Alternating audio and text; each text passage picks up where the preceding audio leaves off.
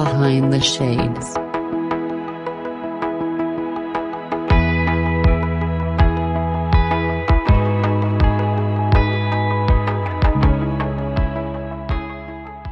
My name is Nicki from Ingen, Schenau.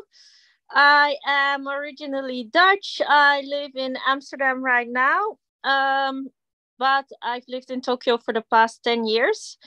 In 2011, I moved to Tokyo with my then husband, who is Japanese, but he grew up in the Netherlands, and he told me after we've been living together for 5 years that it was his dream to live and work for 2-3 years in Japan, and whether I wanted to come too. And I said, yeah, sure, see if you can find a job, and didn't really pay much attention after that. And then he found a job, and I thought, 2-3 years, I mean, if worst comes to worst, I can always put my career on hold for a bit. And I'm sure, Tokyo, New York, London, Paris, Sydney, it's one of those international cities, so everyone will speak English and it'll be fine.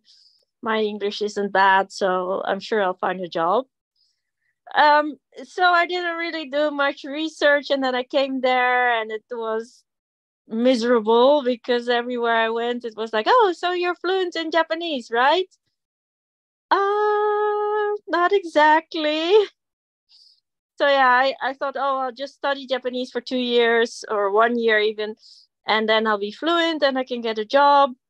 So 2 years in, I still wasn't fluent, and I was having a beach session with a friend of mine who came over from Amsterdam, and she said, why don't you start your own business? And I was like what? And she said, yeah, just become a tour guide. I mean, you know a lot about Tokyo, you know all the best places to go. You're knowledgeable about Japan. You have first-hand knowledge about what it's like to live with Japanese people. So why don't you do that? So at first I was a bit apprehensive, like, oh, it's never going to work. How am I going to do that? And she said, well, why don't you just create a website and an email address, send me the details, and I'll take care of the rest. So I thought, oh, this is one of those cases where people are like, oh, yeah, I'll definitely help you. And then you never hear from them again. But just in case, I created the website and the email address, and I sent everything to her. And then after a week, I got my first email. Someone wrote to me like, oh, yeah, I see that you do guided tours. I would like to book a tour with you. So I literally fell off my chair like, oh, my God, I wasn't expecting that. And yeah, it started off strong. I immediately was very busy right from the start. And then 3 months in, someone asked me, would you consider hiring me? So I was like, no, not exactly, but sounds good. Why not? And yeah, I haven't looked back since. I mean, 2020 was supposed to be the best year ever because of the Olympics, and then COVID happened. So that was a bit tough.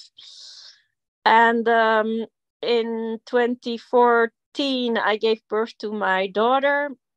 Um, when I was still in Amsterdam, I wasn't sure whether I ever wanted to have kids, because I thought, yeah, I'm going to have one of those lives where you have a full-time job, and then before you start work, you have to take care of the kid, and then after work, and then by the time it's 10, it's already time to go to bed, and you haven't done anything other than take care of your house and food and your husband, and no time for yourself. So I thought, yeah, I don't know if I would want that. But then when I was in Tokyo and my husband was working all the time, I thought, oh, well, might be fun to have someone to talk to occasionally. So that's when I decided to get pregnant and give birth. So I was running the business and taking care of my daughter.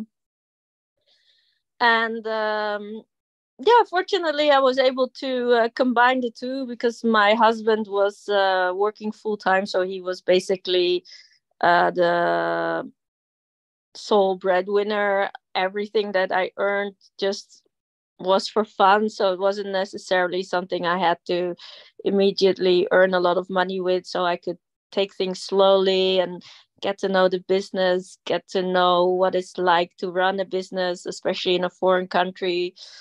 Yeah, and then COVID happened, and basically everything went to shit. And I decided, enough is enough. I've been in Tokyo for 10 years. I want to go back. And that's when I decided, I'm going to get a divorce. I'm going to go back to Amsterdam. I'm sick and tired of Japan. It's time for me to focus on me for once. So 2021 in the summer, I moved back to Amsterdam, and at first with my daughter, but after about a year, she decided she wanted to go back to Tokyo. So she's been living there since last summer, approximately. And yeah, I mean, it's been tough being away from my daughter and trying to start over again, because 2021, of course, my business was still down the drain, so I wasn't making any money. So I had to find some means of employment and start over again, get reacquainted with my friends and everything. But fortunately, the border with Japan opened up last October, and my business, Tokyo Tours, is doing amazing.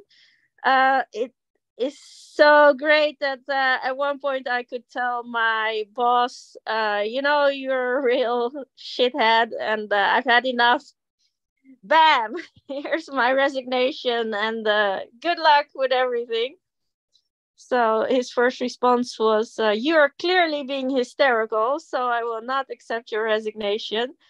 I'm going to give you 2 days to cool off, and then you'll beg me for your job back." So I was like, I'd rather eat glass than beg for anything, but beside the point. Yeah, and since January this year, I've been surviving solely off of Tokyo Tours, which was super scary at first, but it's gone beyond my expectation, and yeah, it's doing better than ever, so I'm super happy. The only thing missing in my life right now is someone nice I can share my success with, but other than that, it's been an amazing roller coaster ride. And let me add to that sometimes when you have your success, you want someone to share it with because you feel alone, right? Like you have all this Yeah. success and you're like, I want to go out and celebrate Tokyo Tours with someone. I want to say, I Yes. came all this way, right? Like I went to a foreign land. I didn't know the language. I married Mm-hmm. someone who at the time you probably were in love with. I have a Yes. beautiful daughter with them. And now I decided to pivot, take my life somewhere else. And I'm like, I kind of miss those dinners with someone to celebrate with. I kind Yeah, of miss the exactly. companionship, right? I kind of miss that. Nicki, you did a good job. Let's give you a hug and let's give you a kiss. And if it goes somewhere else, it goes somewhere else. But Yeah, exactly.